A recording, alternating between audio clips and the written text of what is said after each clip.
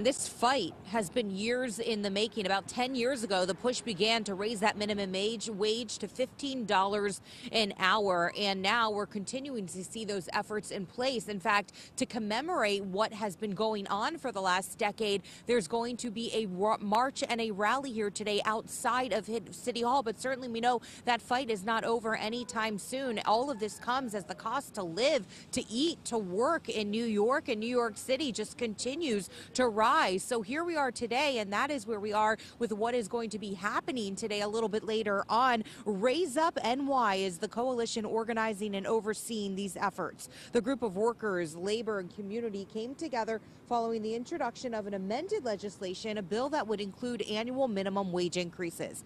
If passed, the bill would raise the minimum wage in the city and surrounding suburbs to $21.25 an hour by 2026, and the wage for the rest of the state to $20. The bill also ensures workers in New York get annual raises and earn enough money to cover everyday basics to survive, such as rent and food.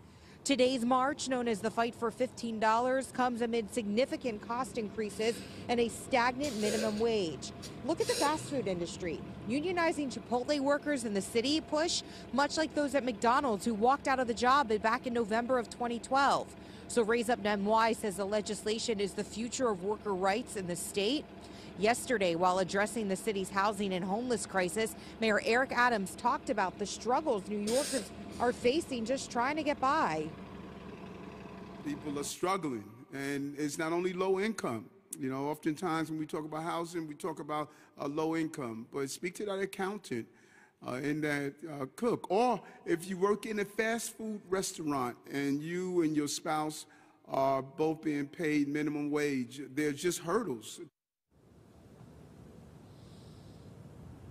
Now, a statewide $15 minimum wage went into effect about 4 years ago, but as we're seeing inflation surge, we're seeing the minimum wage rising in cities across the nation. And now here in New York, leaders want the same thing to happen. In fact, people who are backing this bill are hoping Governor Kathy Hochul will support the rise in minimum wage, not just in the suburbs and upstate New York, but also right here in New York City.